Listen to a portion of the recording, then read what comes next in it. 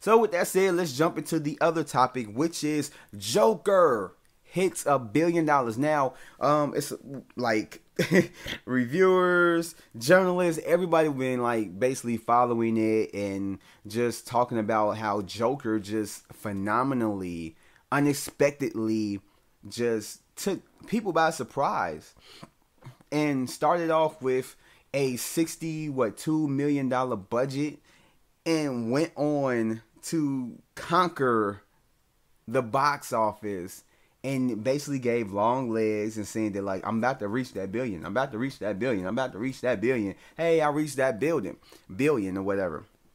And it has reached $1 billion.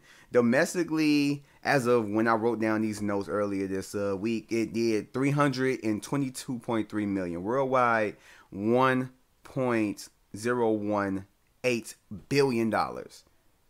And it's crazy. Like, it did more money than The Dark Knight. And to me, The Dark Knight was a way better film.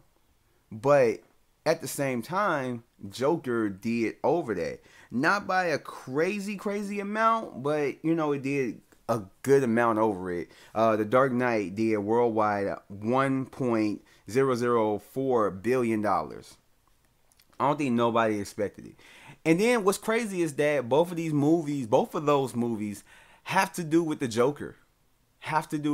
And hey, both of them were played by actors that did the role well.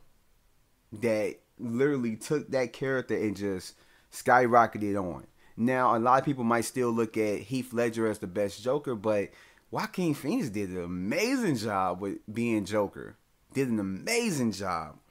And like right now, it's the most profitable comic book movie of all time, and the first R-rated film, not R-rated comic book movie, not comic book movie or anything else. The first R-rated film to reach $1 billion.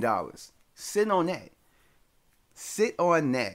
The most profitable out of all these movies that it came out, out of all the comic book movies, Infinity War, Endgame, Captain Marvel, Black Panther. It is the most profitable comic book movie of all time, with a $62 million budget and made over $1 billion. That's crazy. And the first R-rated film that reached $1 billion. That is nuts to even think about. And I'm glad that it did it, because it was a really good film. I really did enjoy it.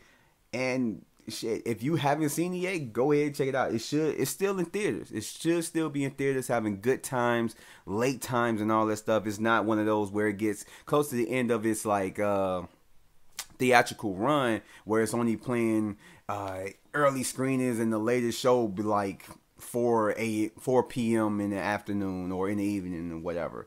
But it's still playing in good time, so you can go to a 9 o'clock show and all that stuff. Go check it out. Give it some more money.